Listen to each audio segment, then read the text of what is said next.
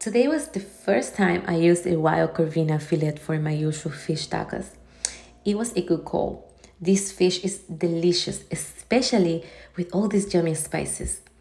As you might notice, today I am stepping out of my comfort zone and pushing myself past my limit, doing things that I wouldn't normally do, like showing myself on my cooking videos. Anyways, it feels liberating. It feels good to my soul, just like these fish tacos are good to my body.